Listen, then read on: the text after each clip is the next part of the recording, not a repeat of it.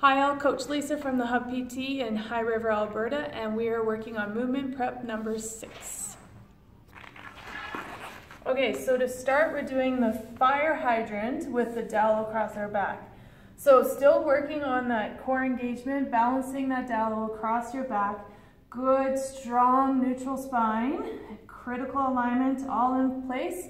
And from here, 5 on each side, opening up through the hip, making sure that we're not letting that dowel fall. All right, 5 on each side for that one. Then we're gonna go into cat camel. Now cat camel, you wanna think about rolling one vertebrae at a time as you arch into that camel, and then dropping one vertebrae at a time as you go into the cat.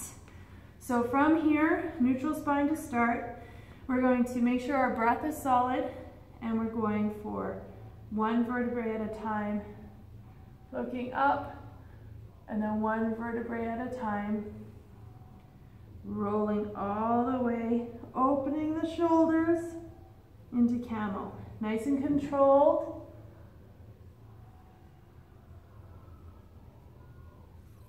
All right, making sure that we're not just going through it for the sake of going through it. You're actually trying to get a lovely stretch out of that with your spine.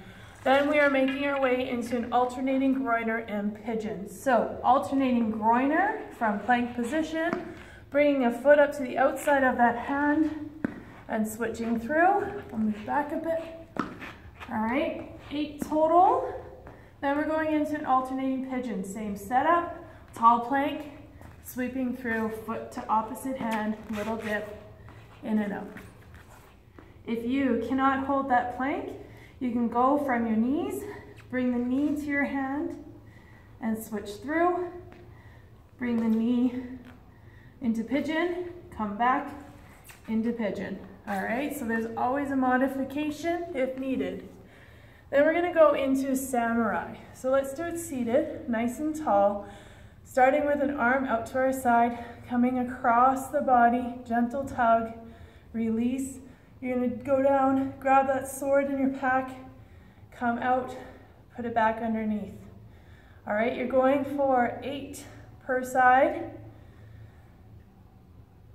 focusing on that movement.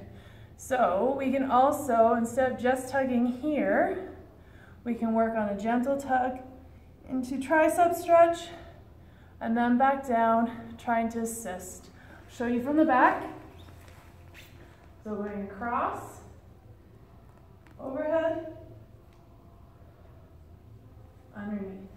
Notice how the elbow makes its way down to the ground, not out wide. We're trying to get into good rotation through the shoulder. Then you're gonna grab those lateral bands that we used last month. Forgot mine. You're gonna set them up, and we're working on a 0 degree, so up and down, 45 degrees in the hip, and then 90 degrees in the hip, lateral band walk. You can do it without a band as well if you can turn on those muscles. You're going for 5 in each direction.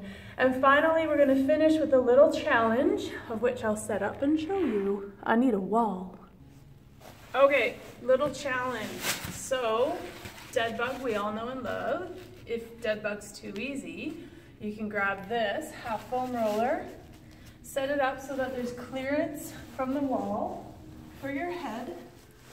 All right, so resting those occipitals, so the 2 bones at the back of your head on the end of the roller. Hands are going against the wall, creating good pressure. You're driving through the spine down into that roller.